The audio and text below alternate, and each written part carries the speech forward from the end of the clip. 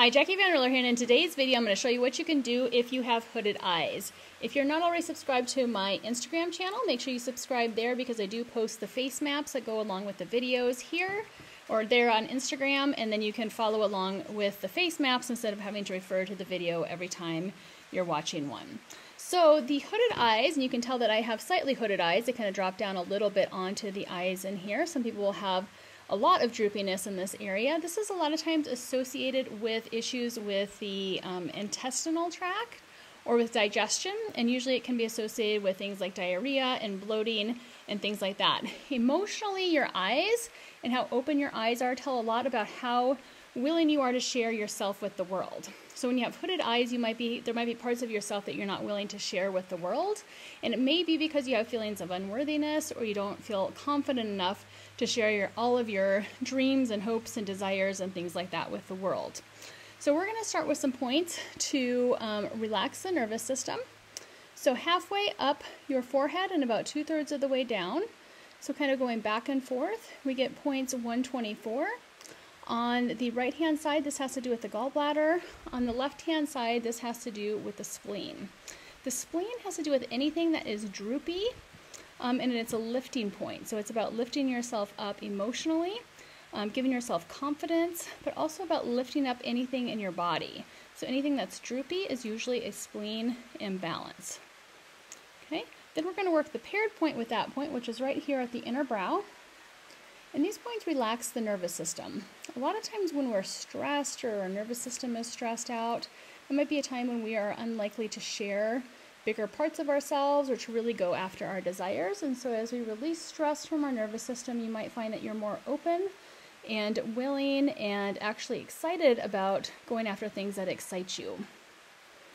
Okay, the spleen is also about having a calm mind. So we're going to work this point right in the center of the forehead, which has to do with the mind. If your mind is going 1,000 miles a minute, you're ruminating on your thoughts, you can't shut your mind off, that's oftentimes a spleen imbalance, and it can cause anxiety and the inability to make decisions. Okay, coming down a little bit, we have a point for the pineal gland. This is a point that's going to help to activate your intuition, your ability to listen to yourself or to listen to God. A lot of times the pineal gland is about our spiritual connection and our connection to our higher power. Okay. Coming in between the brows, we have a point 26. This is for the pituitary gland, and this is your power center. So this is about where the liver manifests on the face, and it's about giving you power and energy to go after those things that are important to you and to go after your life's purpose.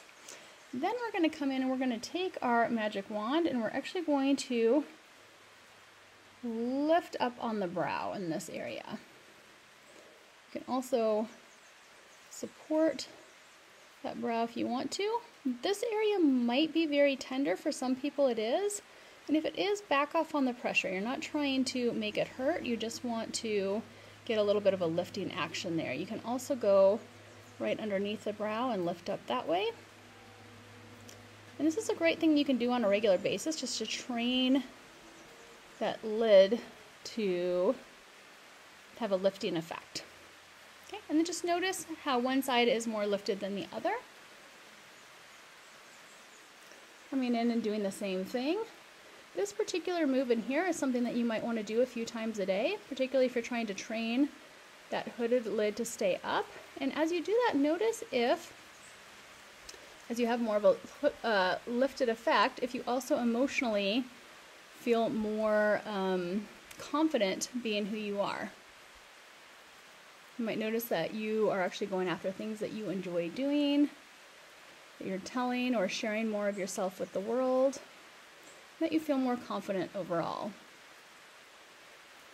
Okay. Then we're going to work our stomach and spleen on the left-hand side of the face. Spleen is going to be in line with the flare of the nose, directly underneath the iris of the eye. Again, the spleen is a lifting point.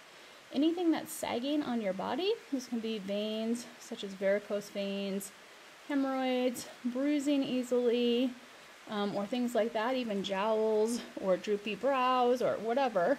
The spleen is a lifting point. So it's about increasing confidence, increasing feelings of self-worth, And then we're going to come down in line with the bottom of the nose, directly over the smile lines, and we got a point for the stomach.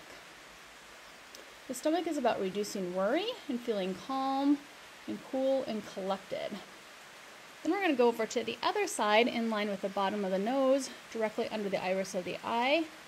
We have the liver point. The liver is about power, giving you the energy, the motivation, the dopamine to have focus and concentration to go after the things that you want. Moving a little bit to the right of the liver point, we have the gallbladder, and that provides courage. So the spleen and the gallbladder are good points for working together when you're looking to achieve more in your life and to be more prosperous.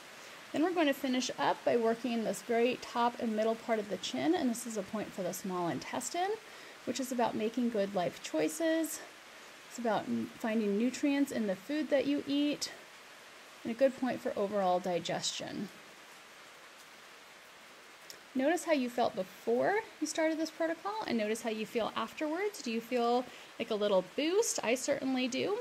And of course, we're going to finish up by working around the ear. So working where the top of the ear meets the face, coming down the front side of the ear. This is activating up that lymphatic drainage passageway, coming up behind the ear, and doing circles. This sets the formula in.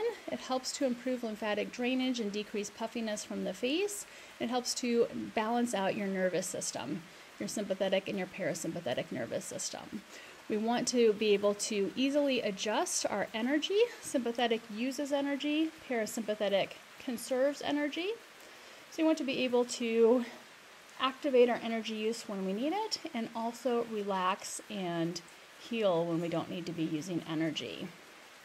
As always, please comment below on what you felt after doing this routine. And make sure that you subscribe and you send these videos to your friends and family.